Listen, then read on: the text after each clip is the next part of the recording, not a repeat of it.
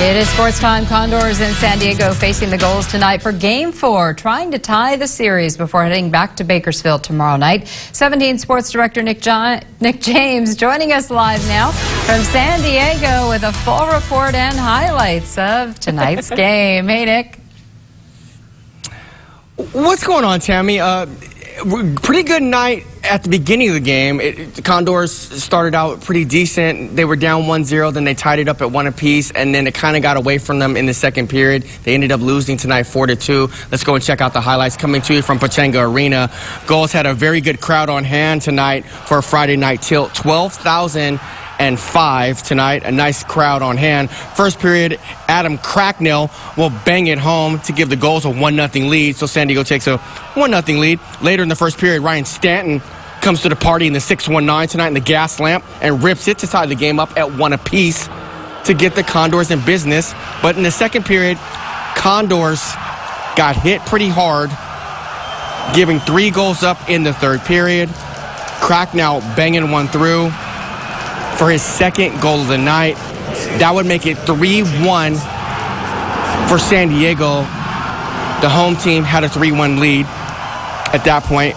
Gulls goalie Jeff Glass didn't shatter all night. For the most part, was solid between the pipes for the home team for San Diego Gulls. Kevin Waugh will light the lamp for the Gulls to make it 4-1 at the end of the second period. The final score was 4-2. Keegan Lowe put one in the third period to make it 4-2, and that's where the game ended up at 4-2. Condors tried to pull their goalie late and have the extra skater, but it didn't help out, and they ended up losing the match, or losing the game tonight 4-2.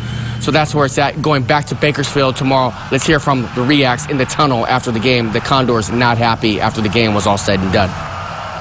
We did have a good first period there, and then it was tough to give one up first shift of the second there, and we kind of just definitely wasn't our best period. Just kind of let it snowball from there, and I thought we played it good again in the third. We just gave up some untimely goals. Well, we're playing at home, and we've been pretty good at home this year, and even in the playoffs. So we're not worried about anything right now. It's just another game, and there's a reason why it's the best of 7. So we just got to go and take care of business at home tomorrow. So the Condors are chasing a 3-1 deficit in the series. It's the first of 4 down 3-1. But if they win tomorrow night at Rabobank Arena, they'll be down 3-2, and then come back to San Diego here to Pechanga Arena, and they can get back in it. They'll make it 3-2. They can win that game. Then Game 7 is on Wednesday at Rabobank Arena if it comes to that on Saturday night. But they gotta, on Wednesday night if it comes to that. But they gotta win tomorrow night, Saturday at Rabobank Arena to get it to 3-2, then force a Game 6, which is here, like I said. So Condors got to get it done and get after it, and their backs are really against the wall. Must-win situation. They have to win or they go home and the season is over. Coming to you live from Pechanga Arena, Nick James, 17 Sports. Tammy, I'll throw it back over to you. You have a nice and safe, happy Mother's Day. You and Alyssa have a nice Mother's Day. And I'm actually going to go see my mom for a late dinner here at Denny's. Oh, nice. Thanks so much, Nick, and we'll see you back here tomorrow.